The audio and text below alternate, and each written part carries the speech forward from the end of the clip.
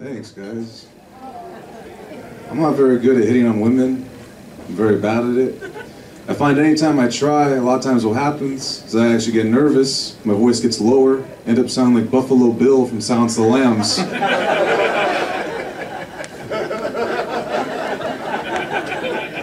Not a good thing.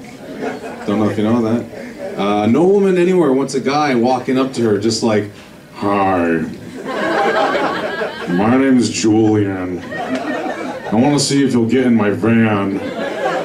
Come with me to my place and see the hole in my basement as I lower lotions and baskets." It's not how you make friends. It's not. Something I think I should try to do is maybe try changing up my voice a little, try to sound a little more confident, maybe like Liam Neeson from Taken. He exudes confidence, right? What woman wouldn't love a man to walk up with just confidence and just, "I don't know who you are. I don't know what you're looking for in a man. You can walk away right now, that'll be the end of it." Or, "You can give me your number, and I will call you. I will find you. Why are you running away? Come back. I was supposed to have the skills." She's gone. Too strong.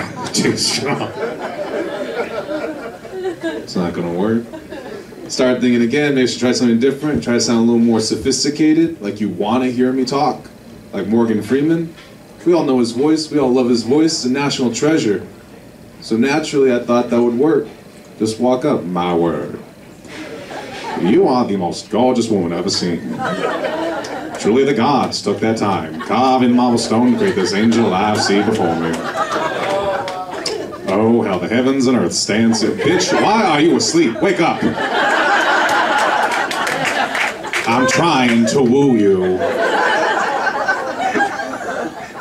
Messing with my game. Just, it's not gonna work. One last thing I thought, and I think this one would work perfectly, is trying to sound more intelligent. I was thinking the president, pretty intelligent man. Yeah, see? She likes him.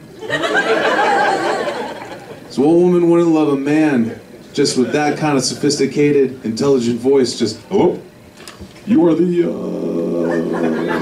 most beautiful woman I've ever seen. I'd like to buy a drink. Perhaps we can discuss our likes, dislikes, find some common interests, and see if we can spark a connection." Now that might work, but here's the thing. When you sound like Barack Obama, and if you do not look like Barack Obama, it's creepy as shit. It doesn't work. It does not work. I find it doesn't even matter how confident I sound or how confident I am, because I have gone on dates with women. Don't know why I need to clarify, but I have gone on dates with women. You know, I'll spend all this money, have a good time, enjoy each other's company, thinking we're connecting, something might happen. Nothing ever happens, because I always get an excuse, something like, "I'm not one of those girls. Okay, I am not one of those girls. I'm not." And I'm like, "All right, you're not one of those girls. I get it. It's fine. I understand. But where are those girls? Clearly you know who I'm looking for. Point them out." I really shouldn't complain about my voice though, I really shouldn't. You guys hear my voice. It's nice, deep, bassy, smooth. Sounds like I ate James Earl Jones. It does. I can literally walk around just telling people, "I'm looking for my son, Hakeem." I can do that, guys. "Simba, everything the light touches is our kingdom." That's what's going on right here.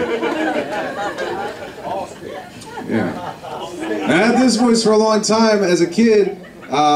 Only upside to having this voice was that my parents never worried about me playing outside by myself as a kid, because they knew nobody would abduct a kid who sounded like this. Alright, there was no ice cream truck driving up in the front with a guy inside like, "Hey little boy, I got candy in my van. You want to come with me?" That sounds, oh shit, he just drives away. And I'm standing there, candyless and sad. Yeah, my name is Julian. Thank you very much, everybody. Have a good night.